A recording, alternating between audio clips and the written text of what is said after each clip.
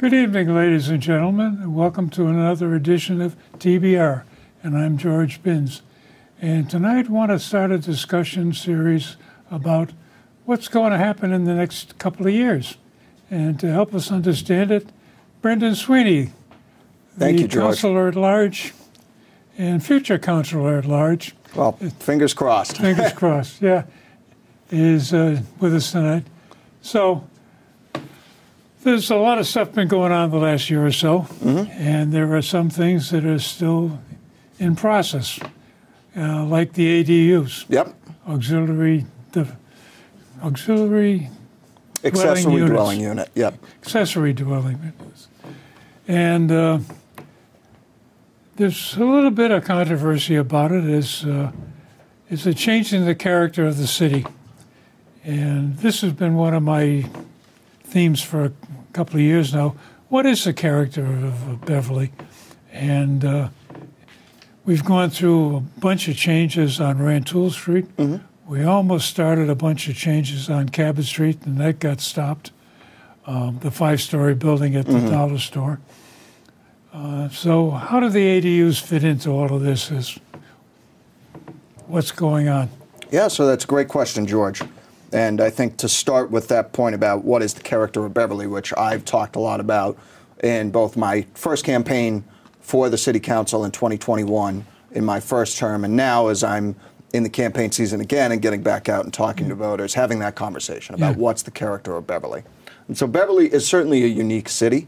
We have a mix from our downtown, which is a lot more of an urban feel, especially on that lower corridor of Rantoul Street, to neighborhoods like Beverly Farms, Ryleside, North Beverly, that are much more residential.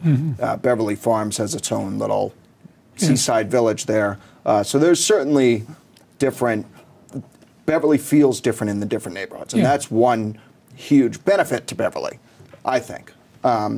So now, how do ADUs fit into that equation? One thing that I have heard and that we have acted on in my first term in the City Council is that there is a concern that while there are certainly some benefits to be had from the revitalization on the lower corner of Rantoul Street, especially given that a lot of those buildings were abandoned or older, and we were able to revitalize them, made sense in that corner of the city at this period of time.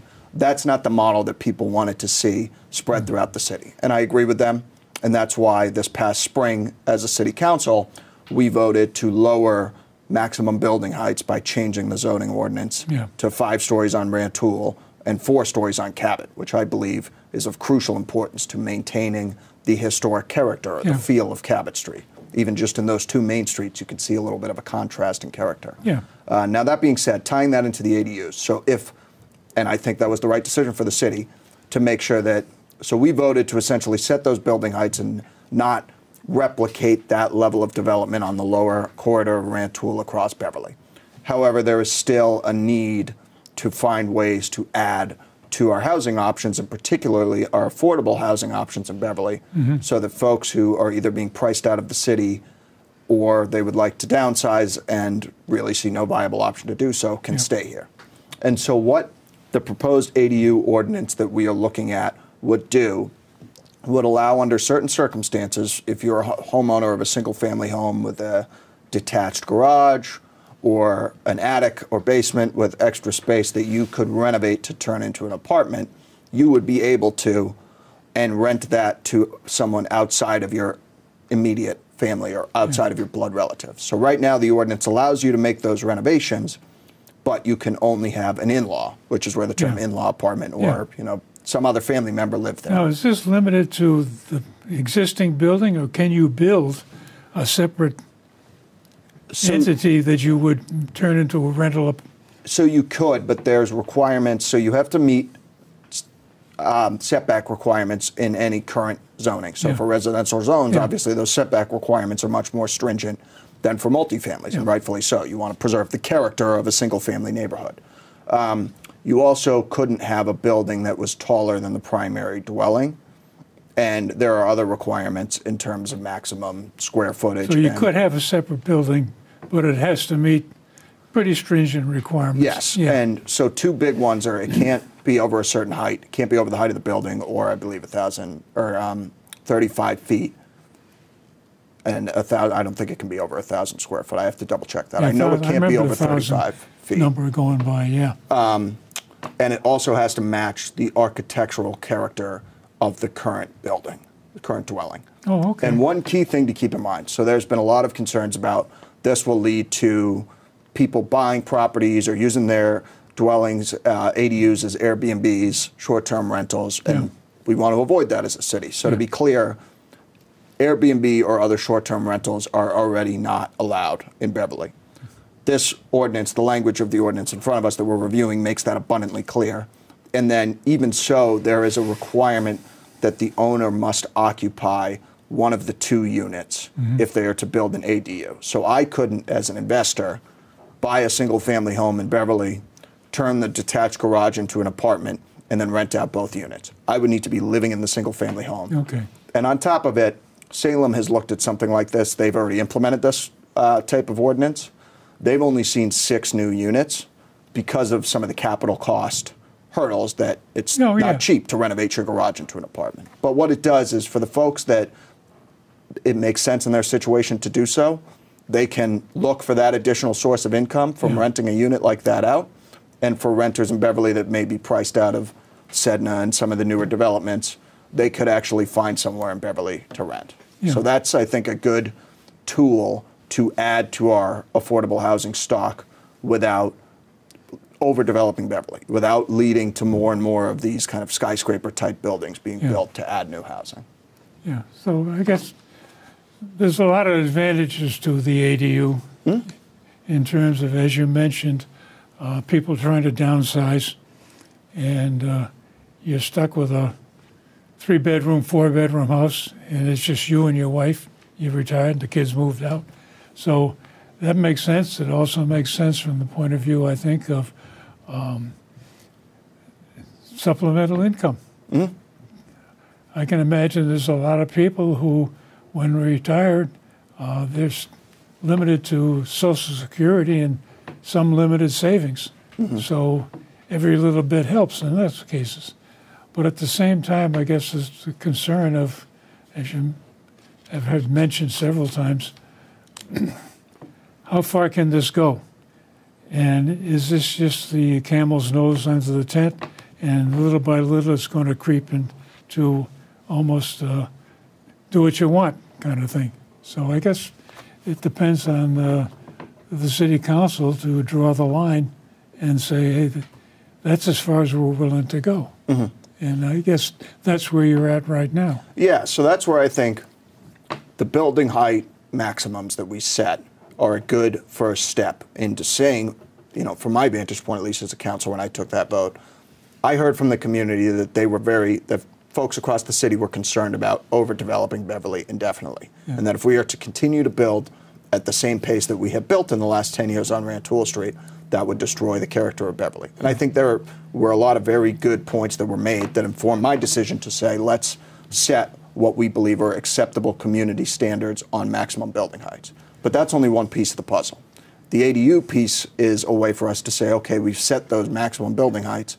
How do we still find ways to add new housing? Looking at it from that piece of the equation. And then another piece of the equation that I'm hoping we'll either tackle this fall or in the start of the next term are setting design standards. And that's something that we would be much more proactive in setting guidelines for what architectural requirements a building would need to adhere to. Setback requirements, especially downtown. You don't want buildings built right up to the sidewalk. No. Some green space aspects that would be required to make sure we're not turning into a concrete jungle of sorts downtown. So those type of things we're going to be working on with the planning department in the months to come. One of the things that irritated me about some of the buildings on Rantoul Street, the first ones going up, they had apartment windows right on the sidewalk. That's a character that shouldn't happen. So, and that's what we're hoping to address with the design standards. This idea of having like a 5/1 or a 4/1 type of structure where the first floor is commercial and then the upper floors are residential sort of keeps that characteristic a little And that's where, with that requirement, there would also be a need to have distinct features on the first floor as well. That's something that design standards would prescribe. Yeah. So I think that would be an improvement. Okay. Another thing that's coming up is there's a charter commission that has come up with a bright idea. Yes. I'm very glad you brought this up. We haven't been talking enough about it. Supposedly it's going to be on the ballot in November. But what's going to be on it? When do we see what the Charter Commission has recommended or what the state has approved? So yeah, that's the last thing you said there is the key, what the state has approved. And that's been a challenge throughout the process, and I'll walk through it. But it's something we were just talking about at our last city council meeting. So there was a Charter Commission, and this is per the terms of the charter every 10 years. There needs to be a commission assembled to look at the charter and potentially recommend changes. They started in 2020. The pandemic derailed the work. Ultimately, the committee reformed in 2021 and made recommendations to us as a city council in 2022. Some of those recommendations were technical in nature, cleaning up language to modernize the charter. Some were substantive but won't ultimately require any sort of ballot vote or direct citizen input in that sense. There were public hearings, and obviously folks had the chance to give their input. But ultimately, there were really two big changes. 3 will be on the ballot, but of those 3, there are 2 that really would impact how our city is governed. The first is moving from a 2-year mayoral term, which we have currently, to a 4-year mayoral term. And the second big change would be going from a 7-member school committee, which we have currently with the mayor and 6 ward school committee members, to a 9-member school committee that would be those same 7 plus 2 almost quasi-at-large members, where 1 would represent wards 1, 2, and 3, and the other would represent wards 4, 5, and 6. And the third one, which is a little more of a technical one, pertains to the situation with former Councilor John Frates, who moved out of his ward, and because he did so, he was no longer able to complete his term. What this question would ask the voters is, do you want to allow somebody in that situation where if they stay within Beverly, move from Beverly Farms to downtown, and they have a year left in their term, can they finish their term, but then they would not be able to run for re-election if they didn't live in the ward? Basically just to make sure that the council didn't either have to appoint the next top vote getter or pick somebody. So those 3 questions, I am 95% sure will be on the ballot. And here's why I say that. So we as a city council had to vote on these proposals, in which we did to recommend to because it's a home rule petition, to the state legislature to pass these changes at the state level that we have approved at the local level. Council voted, the mayor signed off in favor, so then the home rule petition went to the State House. And that's where I've been in contact with Representative Paracella and Senator Lovely to make sure that we have continued to push the ball forward, because with their summer recess, there wasn't much activity on Beacon Hill after the end of July. September rolls around. Now we're at the situation where the House has passed it. The Senate, my understanding is, will pass it, if they have not already, in the next day or 2. And then the governor needs to sign off. Once the governor signs off, assuming that it passes the Senate and the governor signs off, then these questions will be confirmed to be on the ballot for November. And that's when we'll hopefully be able to do a little more proactive outreach. But that's really it appears that the questions are headed to the ballot. There is no certainty until the Senate votes and the governor signs off. So technically there's going to be 3 separate questions. Each one would be voted on independently. And right now, technically, we don't have any approval, but it looks like it's going to happen in time. Yes, and that's what's been frustrating for me, is especially those first 2. Those are pretty big changes to how we govern our city here in Beverly. And at this point, we are about a month and a half out from the November 7th election day. And unless you have been tuning in to our city council meetings, which hopefully the folks watching at home have, but understandably many have not, they wouldn't have heard about these pretty big ballot questions that they're going to be voting on in November. And I think we should have a separate discussion on those when they come down, because the first 2, personally, I think should be voted down, but that's another long story. Well, that's where we need folks having that conversation. And so that's going to happen then. So I guess the next third question, I guess, is been kicked around several times. Whether we should really have a mayor or should we have a city manager? And your day job is assistant city manager? Assistant town administrator and finance director for the town of Boxford. Town of Boxford. So from your perspective, how does that work, or how does it work compared to what we have in Beverly, which is a strong mayor, relatively weak city council? Yeah, so as you mentioned, I have experience both in my job in Boxford, but also I worked in state government for a number of years. And when I was there, I managed the COVID pandemic relief program that we were running from the state level to fund response efforts at the local level across the state. Yeah. So I worked with mayors and city managers and town managers and got to kind of see how those forms of government reacted in an emergency. Yeah. And I also worked for the town manager in Reading at the start of my career. So a little bit, I've gotten to see kind of, and obviously now in my time on the city council, from different vantage points, I've got to see the different forms of government. I've been involved with the International City and County Managers Association in the past. They're a national organization, well, international, but primarily focused in the United States, that promotes the council manager form of government. What that is there is a city council that, similar to what is in place in Beverly, controls the legislative process, but rather than electing an independent chief executive, the council appoints a manager to function as more so a chief administrative officer, less of an executive empowered by the voters like we have here in Beverly. But the idea is that that person would be apolitical. They would be hired on the basis of their managerial qualifications, and they would operate under the purview of the city council as opposed to directly operating on behalf of the voters and being subject to the whim of the voters. Yes. So the benefits of that system are that you get somebody who, while there is certainly a blurred line in terms of the apolitical aspect of management and politics, you get somebody that ostensibly is removed from the political process and political whims and is making decisions based on what is the best business decision for the future of the city. The challenge is that person is still subject to the politics on the city council, who the bosses of the manager are the councilors, and there is less centralized political leadership. And so whether or not you really view that as a benefit or a con in our form of government, that's a big difference. Where here in Beverly, with a strong mayor, anybody can run and anybody can win. Yeah. If you're over 18.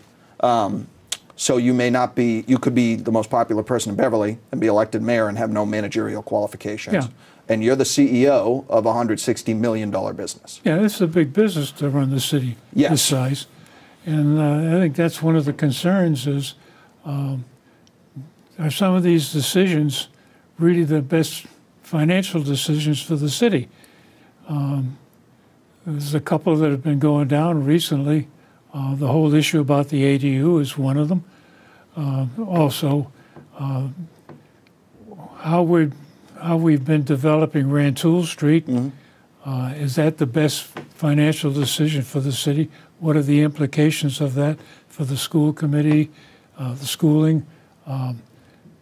The other big issue that I keep hearing about is traffic is almost impossible. And I've noticed it a couple of times trying to go out Route 62 or come back on Route 62. The traffic gets backed up all the way into the city, or it gets backed up on 128, trying to get off onto 62. Coming down Brimble Avenue, a train pulls into the station in Montserrat, and by the time it leaves, there's enough traffic backed up. Yeah, I've experienced that before. So there is an issue of, is this the right thing to do for the city? Can we really handle this additional housing that we need? And if we do, is it just a very narrowly focused entity? We'll build another 5/1 on Rantoul Street. And everybody's going to take the train. Well, it doesn't work that way. So there's this kind of decision process that I don't think is really spelled out to the citizens. Well, let me tie that quickly back to the manager versus the mayor. So that's where The mayor, as an elected official, has the ability to really drive forward initiatives such as setting the agenda in terms of whether or not to add more housing and how to do it, how to change zoning. You know, that proposal came from the mayor's office that we voted on. In a manager form of government, the manager would not be leading on any of those policy initiatives. The council would have to lead. And that's where if you have a 9 or 7 or 5 or however many member council, you may have different views politically on what the best path forward is for the future of the city in terms of policy. Yeah. So that's the one benefit where hopefully you have a candidate running for mayor with managerial experience, but they're able to lead on policy much more so than a city manager could.